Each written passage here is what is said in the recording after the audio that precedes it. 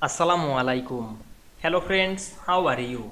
Welcome back to my another video. In this video, I am going to show you how to add gradient color to whole text in Microsoft Publisher.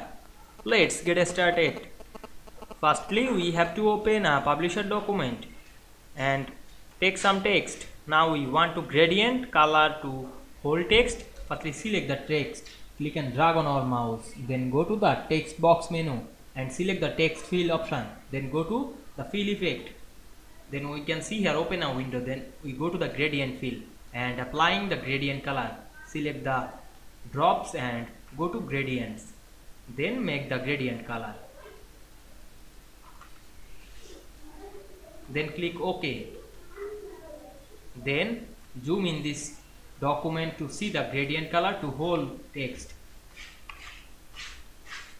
And we can see we added gradient color to this all text very easily. I hope you enjoyed the video. Please like, comment, share and subscribe my channel. Thanks for watching.